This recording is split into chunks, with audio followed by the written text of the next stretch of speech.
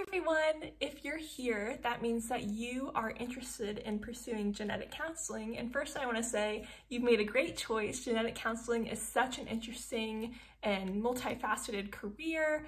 And now that you're interested, you may be wondering, where do I even start in trying to pursue genetic counseling and becoming a genetic counselor? And to that, I would say the first thing you need to know about genetic counseling is that in order to practice, you have to have earned a master's in genetic counseling from an accredited program. And you may be wondering, what is accreditation, accredited, what does that mean? So the term accreditation for programs in terms of genetic counseling comes from the Accreditation Council for Genetic Counseling, which is an organization that basically exists to ensure the quality of genetic counseling education. So what they do is they do sort of this review process of programs that are interested in becoming accredited to ensure that their curriculum, their rotations, all of that stuff is squared away, so that the students are getting the education they need in order to pass their board exams and become board certified. Becoming board certified is the only way to actually practice as a genetic counselor, so it's really important that when you're doing your program search, you're making sure that that program is accredited by the council, has that stamp of approval, so that you can sort of proceed into the career.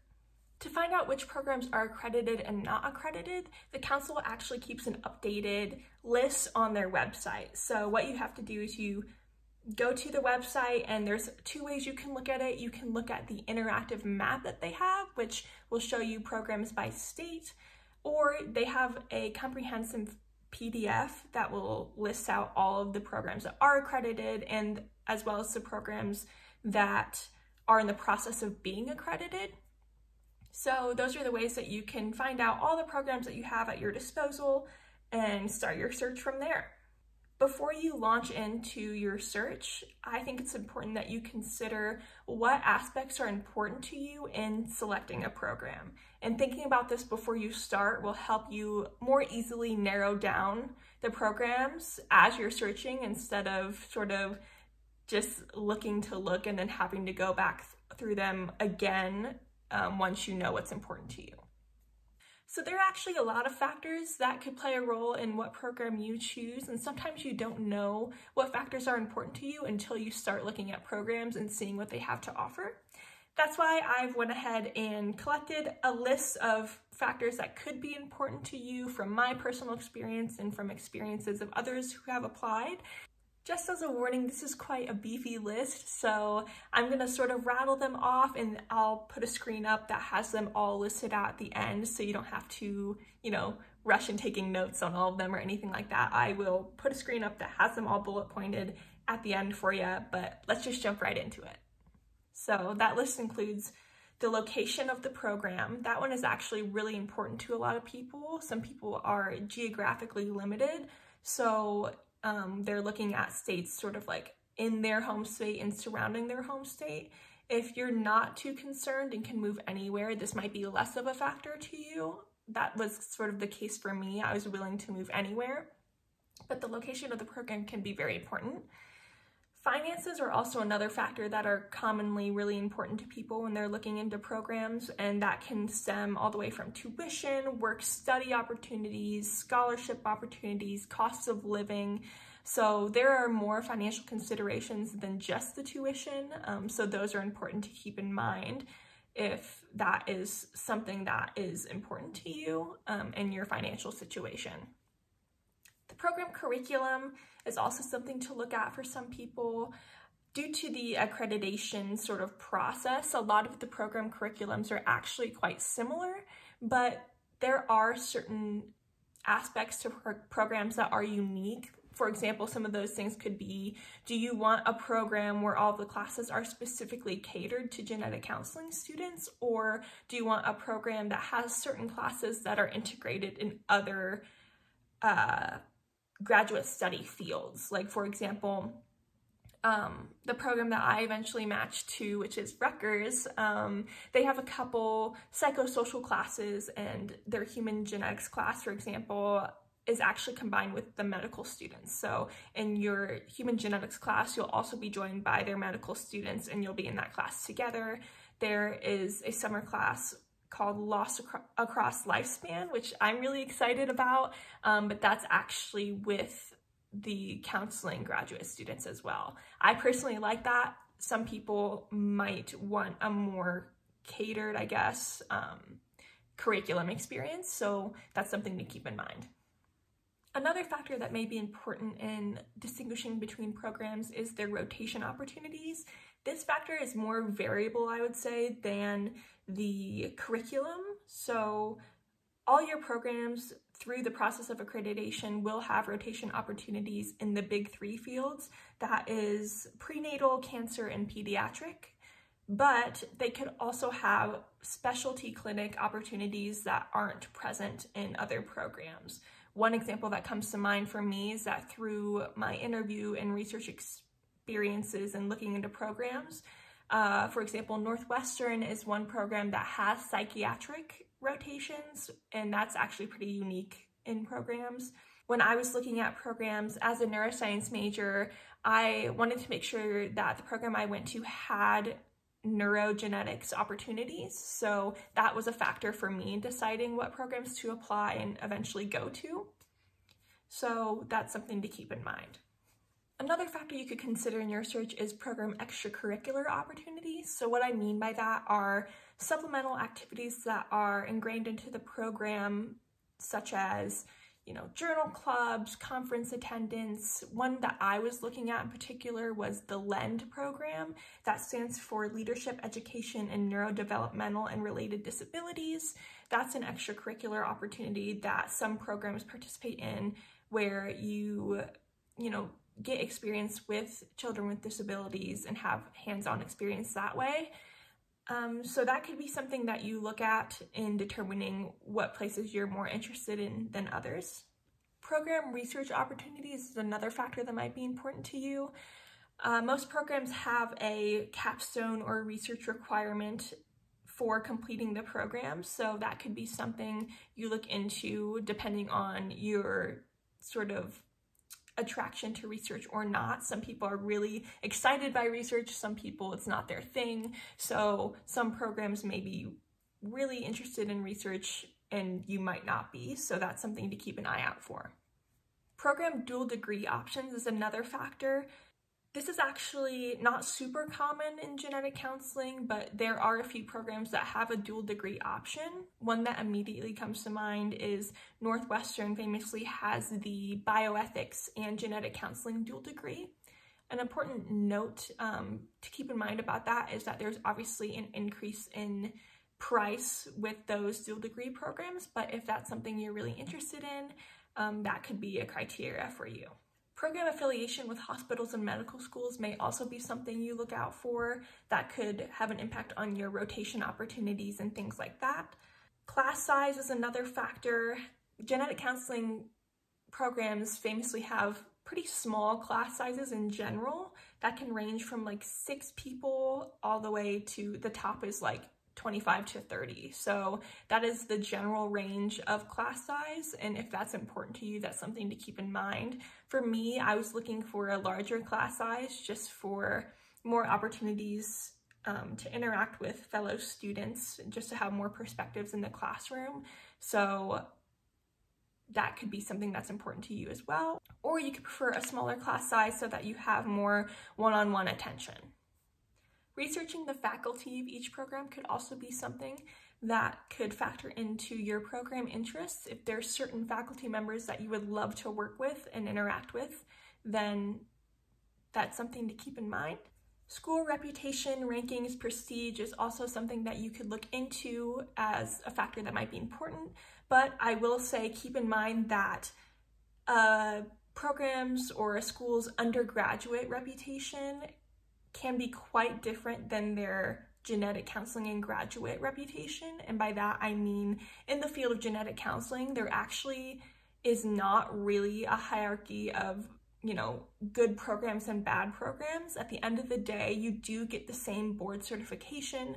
So this is actually a factor that in genetic counseling, I believe is actually much less important than maybe another field. Another thing that's really important to note for your genetic counseling programs is their prerequisite requirements. This is because I think these act as kind of exclusion criteria depending on what you have and haven't done. For example, a lot of programs are straying away from requiring the GRE, but some programs still require it. For me, because most programs didn't require it, I didn't take it, but that meant that I couldn't apply to programs that did require it. So that's something to keep in mind. Another thing is some schools require you to take a specific embryology course prior to matriculation. So prior to matriculation means that you don't have to have taken it at the time of application, but you do need to take it before you attend that school. But if that's something you're not interested in, then maybe you shouldn't apply to those programs. If that's something you're okay with, then you can go ahead and apply to those programs. Diversity is another factor that might be important, especially if you're a BIPOC student or a member of a minority group. Unfortunately, the state of genetic counseling right now is very much white, middle-class woman, which, you know, someone like me, but I will say that I'm really excited the field is really making an effort to include more voices. So that past point I made about schools not requiring the GRE anymore, that is an effort towards inclusion, since a lot of research is coming out that standardized testing like that isn't really indicative of success, but rather is more of a monetary barrier for people, and people who can afford to get, you know, pre-test help are likely to do better on that than people who might not have the resources to do that. So that is the reasoning for taking away the GRE. Another thing is that most interviews for genetic counseling are conducted virtually now on Zoom. That's another effort to make the interview process more accessible to people. I have a whole blog post about this topic, actually, the topic of diversity in genetic counseling and what we can do to move to a point where, you know, people like me aren't necessarily the norm, you know. So if you're interested in learning about, you know, the state of genetic counseling in terms of diversity and what we might be able to do better, you can go ahead and check that out. Shameless self-promo here. But in terms of the application process, you might want to look out for, you know, does this program seem like it values diversity? Do they have a diversity statement? What are they doing to include more voices? What does their, you know, class look like, for example? Do you see yourself in that class? Those are things to keep in mind. The last three I'm going to include as sort of one point, but that's going to be board passing rate, job placement rate, and alumni network. Those are sort of like logistical things as to the career advantage you see yourself gaining from this program. For example, Sarah Lawrence is the oldest program and the most established, and they have by far the most graduates from that program. So if having a large alumni network is important to you, then that might be a program you're interested in. For board passing rate and job placement rate, those are things that just ensure that you're, you know, ready and prepared after graduating from that program to launch into the field. So having, you know, high stats in those categories can be a draw. Okay, so here's that list for you as promised at the end here with all of these factors. Try to keep in mind which ones jumped out to you. It's okay if all of these factors are something you consider, but for example, some might be more important than others, so keeping that in mind will help you narrow down your programs and make decisions in terms of your final list. Once you've collected your list of things that are really important to you, you can jump into program research. And this looks different for a lot of people, mostly depending, I think, on if you have location restrictions or not. For example, for me, I was willing to move anywhere, so I actually looked at every single program. I think the list, the total list of programs right now is like 56, 59, so I actually did look at all those programs really extensively to make sure that I'm going into this with as much information as possible and not skipping out on any programs that could be a good fit for me. But if you are limited by location, obviously you're going to be looking at the programs that are closer in proximity to you and maybe not the entire list. Like I mentioned before, you can jumpstart that through the Accreditation Council's interactive map. For me, I use the PDF, and you can go ahead and navigate to the program websites to learn all about them, start learning where they stand on those factors that are important to you. And I would keep a very open mind when you start this process and really note any program that you could possibly see yourself interested in and then narrow down from there. Narrowing down the list once you have like a good list going can actually be quite difficult, but that's why I recommend thinking about those factors that are important to you and really being picky once you get down to the nitty-gritty of having your final list. And in terms of your final list, really how many programs you include on that is up to you in terms of your financial situation and, you know, the time and effort it takes to complete and submit all those applications. But, you know, as a general rule, the more programs you apply to, the more chance you have at matching. But it is important to keep in mind that there is sort of a time and effort and financial cost to each program you apply to. And you need to make sure that you would be able to, for example, attend all the interview invites that you get, or, you know, pay for all the applications that you do. I believe that for matched applicants, the average number of ranks they submit is around 8. Ranks is different technically from programs, but for me, that's what I moved forward with, is that I wanted to apply to around 7 or 8 schools just to make sure that I am capitalizing on the chance of matching, but also keeping the price affordable and keeping those interviews manageable. I have collected feedback from other people who applied in the cycle who, you know, after receiving all their interview invites and things, did express that they probably should have applied to less programs just because of the time associated with attending all the interviews and things like that. But yeah, it really depends on your personal preference and time that you're willing to dedicate to that. But in general, those are all the tips and guidance and general advice I have for what accreditation is, how to research programs, and narrowing down your lists, and all these other factors you have to consider in creating your final list of programs you're going to apply to. Be sure to let me know if I left anything out that you're wondering about in the comments below, and I will be happy to answer that and maybe even make a follow-up video if there's enough that I missed. I don't know. But yeah, thank you guys for tuning in, and be sure to leave a like if this was helpful. Thank you guys so much, and I'll see you next time.